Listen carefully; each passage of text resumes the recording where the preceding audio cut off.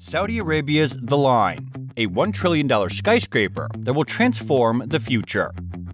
The world is moving at an electric fast pace with the advancement in technology and infrastructure, and Saudi Arabia is going the same way with its numerous notable examples of excellent building constructions.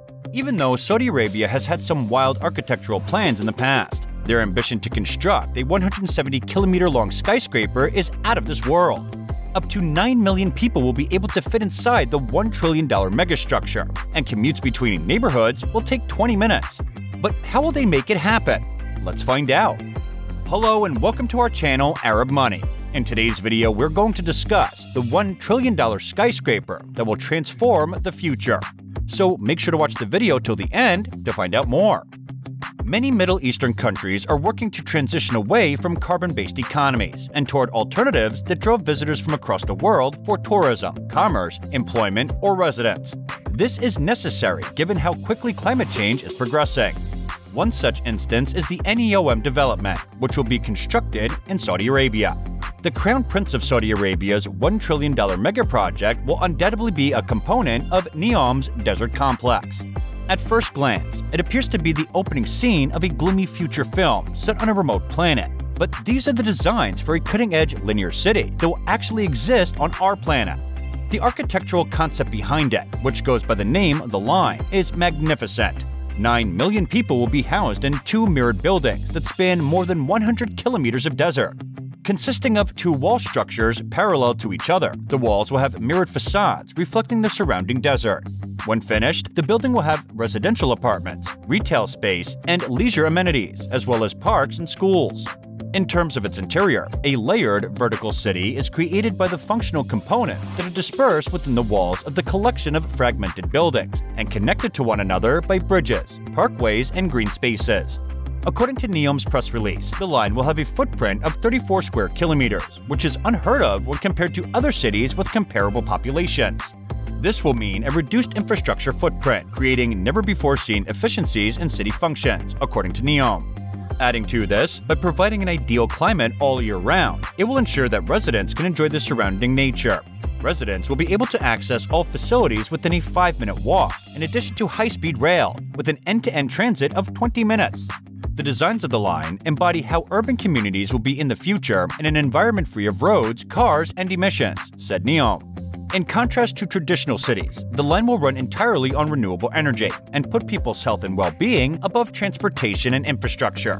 Neom claims that the line's infrastructure prioritizes conservation over growth and that it will contribute to protecting 95% of Neom's territory. In addition, when the Kingdom Crown Prince Mohammed bin Salman recently outlined key components of what he intends to be one of the most ambitious infrastructure plans, both opponents and supporters gained more understanding of the development's extraordinary ambition. The centerpiece of the futuristic Neom site near the Gulf of Aqaba. The idea of this city, according to sources, has a zero-gravity urbanism stance. According to the announcement, a novel method of urban planning could be used to construct the line. In order to allow individuals to move easily in 3 dimensions, up, down, or across, to reach them, the proposal, for instance, places all the layered city operations vertically. Urbanism in zero gravity is the term used to describe this idea. Additionally, rather than focusing only on towering buildings, the design overlays all public parks and pedestrian spaces, as well as houses, workplaces, and schools, allowing people to easily travel to fulfill all of their daily needs in under 5 minutes. We cannot ignore the livability and environmental crisis facing our world cities, and Neom is at the forefront of delivering new and imaginative solutions to address these issues. Neom is leading a team of the brightest minds in architecture, engineering, and construction to make the idea of building upwards a reality, said HRH Crown Prince Mohammed bin Salman. Neom will be a place for all people from across the globe to make their mark on the world in creative and innovative ways. Neom remains one of the most important projects of Saudi Vision 2030, and our commitment to delivering the line on behalf of the nation remains resolute, the Crown Prince concluded. Although architects and economists have questioned the viability of Neom, its projected flourishes, such as flying cars and robot maids, have always raised eyebrows. The 500-meter-high, 200-meter-wide edifice, a car-free, carbon-neutral bubble that will claim nearly 100% sustainability and a moderate, controlled microclimate, will be centered on artificial intelligence, according to the Saudis. Environmentalists, however, have expressed skepticism in response to previous environmental commitments made by the kingdom, such as a promise to reach net zero carbon emissions by 2060. It will operate on 100% renewable energy, including the operations of its industries. The integration of nature and open spaces throughout it will serve as an important role in purifying air quality, according to Neom. In addition, Neom stated on its website that the line is built for humans, not technology. It is conceived as a cognitive city that predicts and reacts to what we need, not the other way around. In order to change business as usual, the city's design will be completely digitized and the construction industrialized to a large degree by significantly advancing construction technologies and manufacturing processes, Neom stated. The line, which was first unveiled last year, is also being developed to link the coastal desert, mountain, and upper valley ecologies. What had previously been an idea that even some of the project planners had found challenging to visualize has now taken on color thanks to multimedia presentations. This slickly produced movie depicts a megacity with hanging gardens that somehow mimic the Death Star. Furthermore, Prince Mohammed's efforts to change the kingdom from an oil-dependent economy and conserve society that he believes are unfit to propel the country ahead are centered on his vision for modern life. According to Prince Mohammed, the first phase of the project, which would last until 2030, would cost 1.2 trillion Saudi riyals. Other than government grants, prospective funding sources include the business sector and Neom's anticipated IPO in 2024. In addition to all of this, Prince Mohammed has reportedly informed advisors and planners that he wants Saudi Arabia to have its own replica of the pyramids and that he wants the nation to enjoy the same kind of international notoriety as other nations in the region. However, several analysts have questioned if the project can ever get off the ground due to the project's extravagant nature and its numerous manifestations over the past 5 years.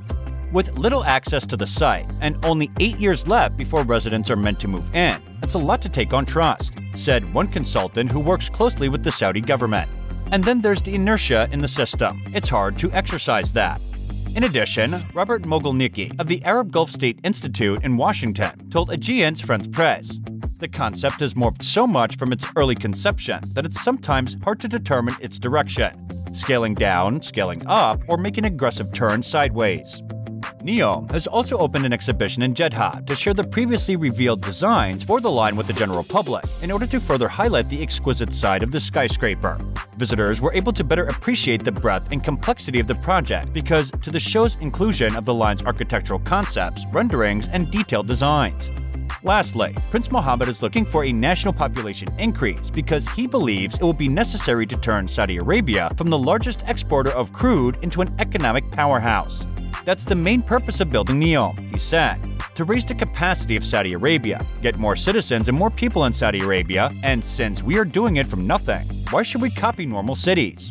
In addition, he said that Neom could create up to 380,000 jobs in the face of an increase in the population and a high proportion of young people looking for work.